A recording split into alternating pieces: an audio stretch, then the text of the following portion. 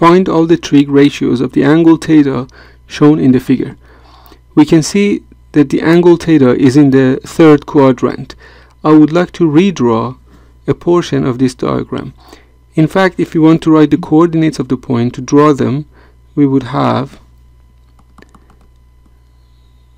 this point to be -1 and this point to be -2. I would redraw a portion of this diagram in this way. This is the center of the circle, and then I have the radius,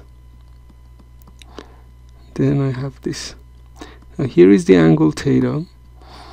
This is -2. You can think of it as the length of one of the sides of the triangle. This is hypothetical, that is alright, and then -1 as the other one. Now, opposite to angle theta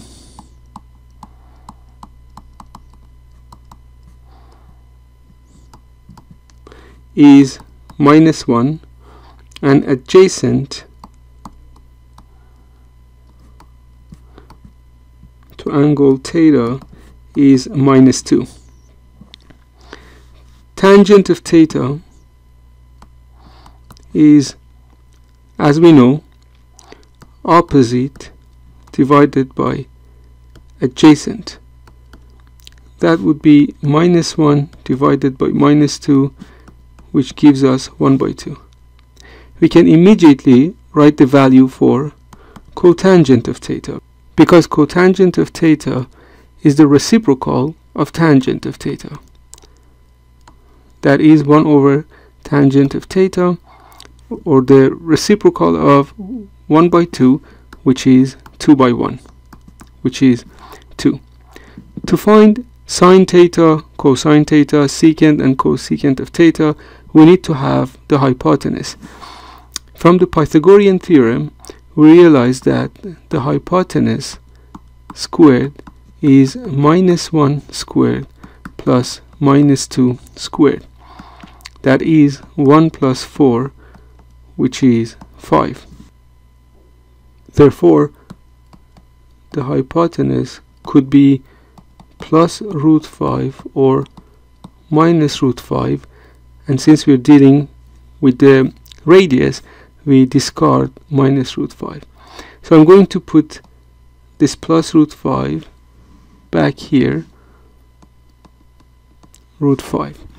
Now, sine theta is opposite divided by hypotenuse. That would be -1 divided by √5.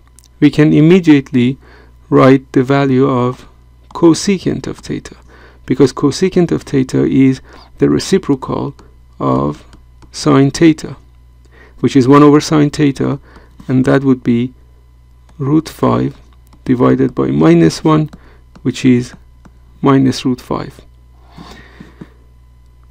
Cosine of theta would be adjacent over hypotenuse, and that becomes -2 divided by √5.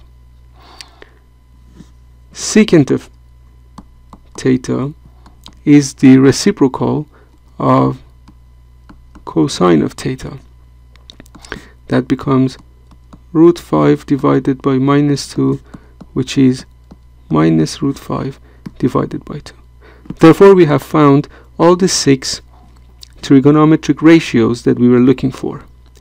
We note that both sine and cosine turn out to be negative.